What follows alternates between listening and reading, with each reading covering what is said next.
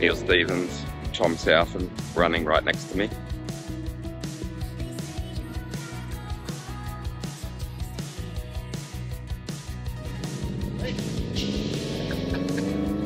Have a good one, fellas.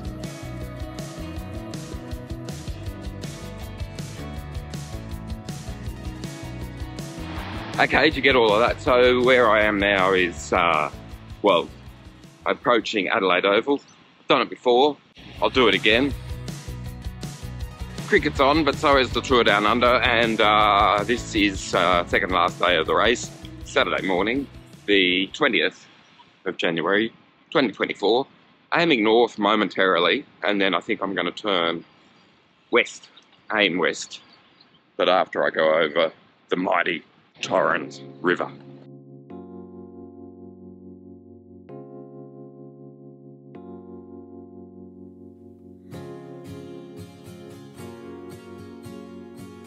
I've mentioned it before, but I'll say it again. I became familiar with Adelaide Oval in April of 2023 because I came down for the first ever gather round of the AFL. We watched 6 games at that place, so every single game that was played there.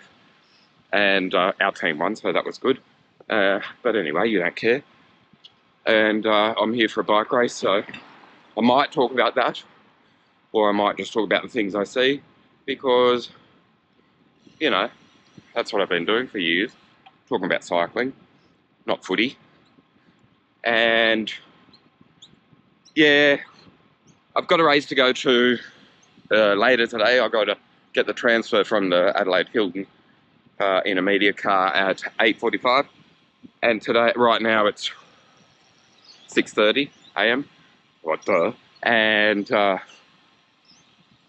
just need to squeeze in a little ride because it makes me happier at the start of the day.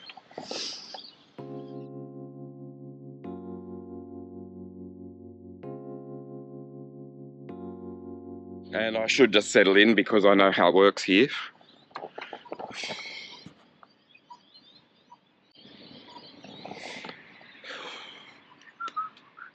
I have spent, I reckon, a good year of my life at red lights in Adelaide.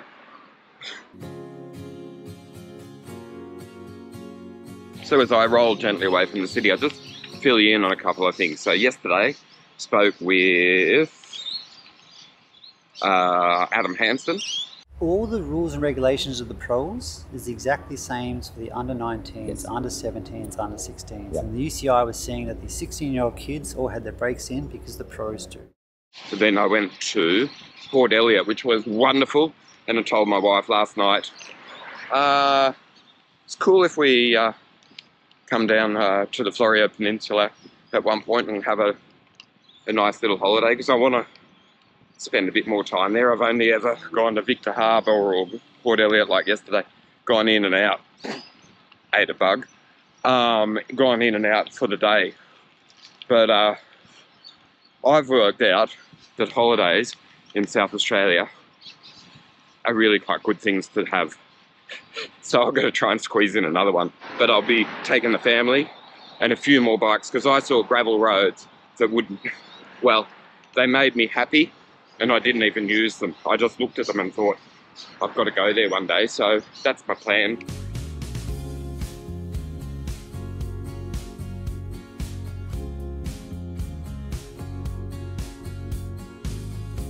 So, I have no plan other than to utilise a couple of hours early in the morning when there's not much traffic, and before it gets warm, because it's, well, it's showing 17 degrees, but it feels like when I walked out the door, it felt like 26, 27. No, not quite. It was like, not stifling, but, you know, notable. Car going the other way. Stop randomly. I'm aiming north only because I haven't yet. No, I haven't yet. I haven't yet done that on this trip to Adelaide. And I just wanted some variety. So, ta-da, I've done that. But, and while the bicycle path network is excellent in this town, and certainly picturesque and even convenient, take note, Sydney. I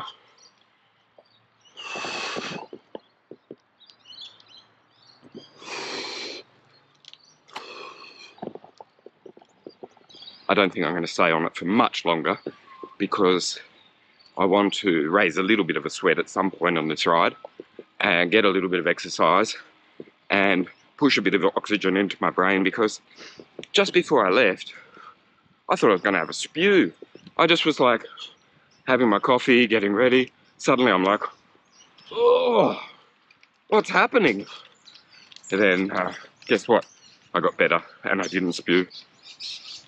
Little victories, you know, got to celebrate them. Like the beauty of this bike path.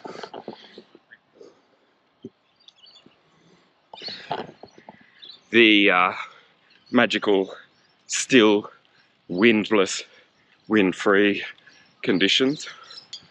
The bird song. And the gentle tap of a little white ball as it gets thumped away by a big stick. I'm next to a golf course.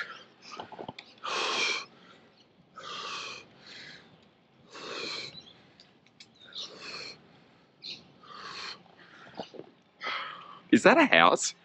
That was like a palace. Anyway, I beg your pardon, I never promised you a rose garden. But you got one anyway. And I think I've done that before. Not very funny. Righto. I'm at Barton Terrace West,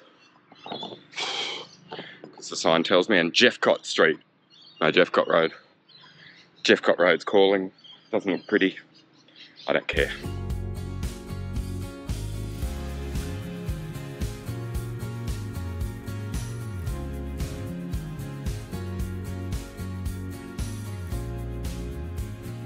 This morning was one of those mornings where you're like, I know I like to ride my bike, and I know I like to do that early in the morning, but I don't know if I want to do it today. You know, one of those like, can I think of an excuse? Like almost spewing before I go put my kid on, you know, stuff like that. Is that a good enough excuse? And I was like, no, it's not. Just shut up, have your coffee, ride your bike, and then improve your mood. Done. Yeah, so I'm glad I went, is my point. I wasn't going to, I was trying to sort of, you know, weasel my way out of it. Tell myself, hey Rob, you don't need to ride today. But the truth is, I'm a better person if I do ride my bike. So, to those who are going to, you know, be in my company later today, I bet you're happy that I've gone for a little pedal. Okay. I'm tracking towards the coast, and it's been, you know, hassle-free, quite a lovely little ride. There was a little patch there where I thought, I wonder if this suburb's called Pet Food Shop, because that's what it smelled like. But then that's gone, so life's all right again. I don't know what suburb it was, and I'm pretty confident to say it's not called Pet Food Shop. That's the village grounds. I read that, so I know that. And what's next? What's next? I think there's a dolphin sanctuary coming up, so that'll be amusing, if that's correct, if my memory serves me well.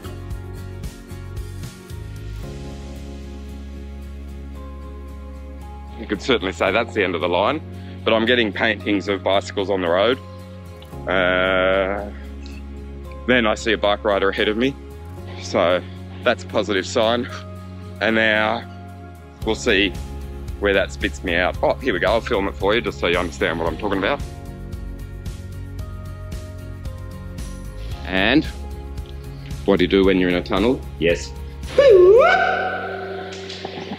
Sorry to everyone who lived near here and heard my amazing musical tones. Not. I guess I'm doing this just to show you that you can wake up on a Saturday morning in Adelaide, have good intentions of riding, not know where you're going, feel quite crook, not good, and then still go out and have a pretty bloody good time without battling with traffic and silliness and dumb road signs and the like, but I don't know. Oh, no, actually it looks like it's functional, look. To be frank, you know, like to be honest, I kind of imagined that I'd wind up here. The only issue is I don't really know where here is, only that I'm currently there. But anyway, the theory being I'm around about near Port Adelaide somewhere-ish. Okay. Let's keep following the signs. Fuck the jacks. See that? Bit of graffiti. That wasn't a formal sign. Like, they might tell you in Walkerville not to be a turd with formal signs, but fuck the jacks. That was just graffiti sprayed on by someone who doesn't like the jack. This is about 30 seconds later from when I spoke to you last, and I just thought I'd, you know, just stop, take in the serenity, take in the beauty as I approach Port Adelaide. Do you want to hear? Just share it with me. Look at that.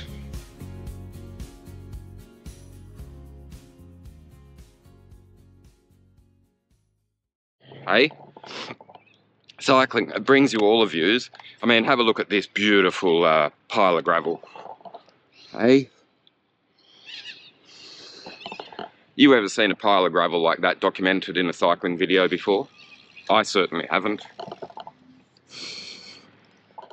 But, you know, it's hospitable enough and it's making me feel welcome, even though I'm actually close to Port Adelaide, I know that much. But I don't officially know where that is, other than, well, I've done that joke before. Here, beautiful warehousing solutions. You got that? Warehousing. Funky shit going on with my camera. Warehousing solution, I was saying. This detouring, it's kind of taken me a little bit all around the world. And I'm glad it did too, because look at this glorious view.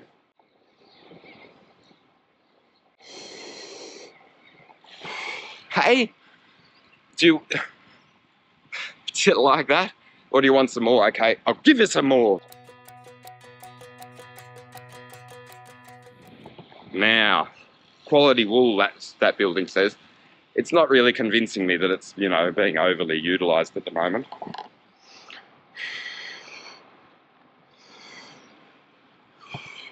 But it is evidently where the wool brokers hang out, or did hang out once upon a time. And I'm guessing Dalgety made a pretty penny back in the day. Anyway, I'm here. Holy shit! I filmed long enough to show you this, and I'm still taking a detour for the record. So I wasn't expecting any of this, but now I've got it. You ready? 1, 2, 3, 4, peacock.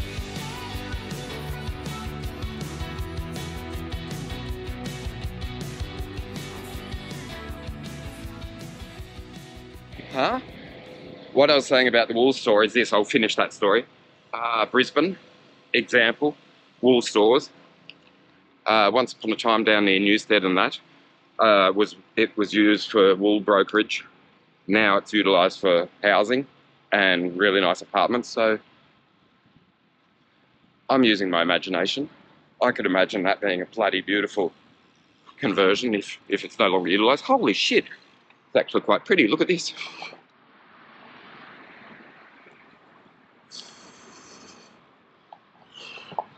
I think I'm in Port Adelaide and I just said it's pretty. Yeah, so there you go. Ta-da. Hitaf Rashid, you'd be proud of me, wouldn't you? She loves her Port Adelaide footy team. Is this? Yes. Given that it said Port, I think it might be. Given that I'm next to this.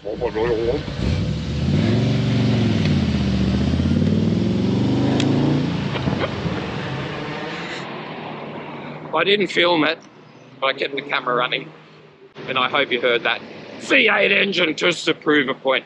I'm in Port Adelaide. Da-da-da-da. And it was a Commodore, yeah, a real one. Holden and everything. Alright, I think that's pretty much, yeah. Okay, 7:10 of idling around. Just keep an eye on the watch, Rob, keep an eye on the watch.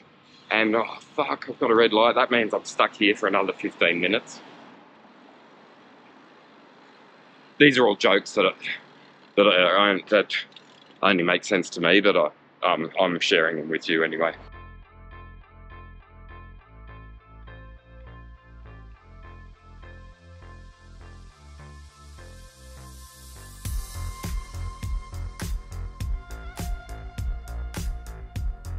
So down to Outer Harbour. Where'd you go this morning, Rob? Outer Harbour. Where are you going this afternoon? Old Wollonga. Out at McLaren Vale. Why are you here? Ride a bike. What are your legs? Great. Steel sprigs. What are they going to do? Turn the pedals? You know, I'm sorry, you know, to the writers of Gallipoli. The movie. Does that make sense to you, that little reference to Australian movie history?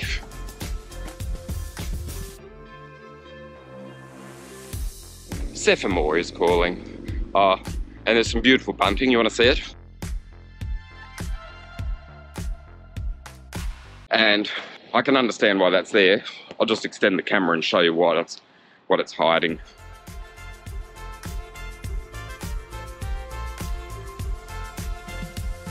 Do you know what that is? Progress!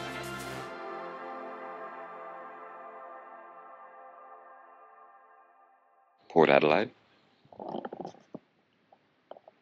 Someone swimming. Or floating. Now turn around. It wouldn't be a visit to South Australia without a little journey out along one of the many, many beautiful jetties. So I've done that now. All right. Look at this sunrise. Well, the sun's well and truly up, but it's looking pretty. And from the Sephamore jetty, I'll tell you a little story about Sephamore. When I was here in April last year with my son, we were sitting having lunch there on the last day before we flew out back home to Sydney. And this guy came up to me and said, Rob, I've been watching your videos. I'm from Tasmania and I think they're great.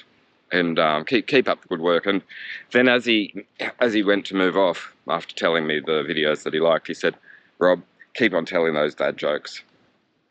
And I said, okay, thanks. And then he wandered off and there was a pause, there was a bit of silence. And then my son said to me, no, don't. So, one man's humour is a young man's, not, you know, annoying frustrations. Yeah. So dad jokes. He wanted them to continue. I think I did this one last year, but I'm going to do it again. You ready? This is a great place, but it's not mine.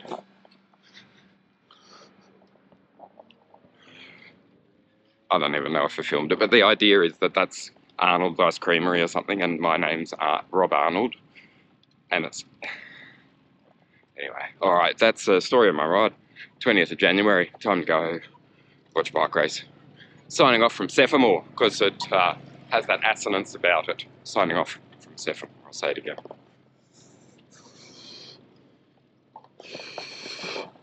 Bon, allez, on y va.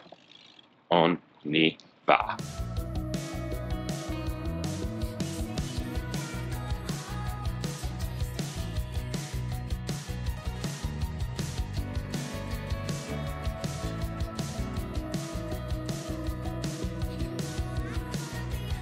That was a big bunch. There's heaps of bunches, but that was a big one.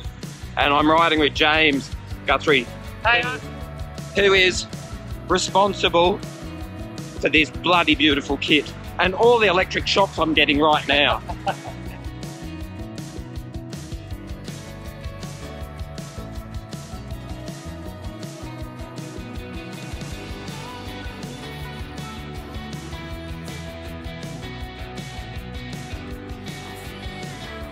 Okay, that's the end of it. Story of my ride with James from LA.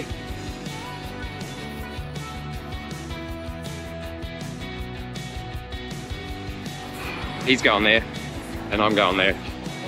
All right. Good to see you, man. Oh, boys, thanks for that. Oh, that was good. Nice work. That's his stuff. And I just bumped into him at Glenelg, and now, well, I got half hour to get ready. James, see that cemetery? I do. No one living in Adelaide is allowed to be buried there. Oh shit. Yeah, it's true. So who's that? Well, they got to be dead first. Ah.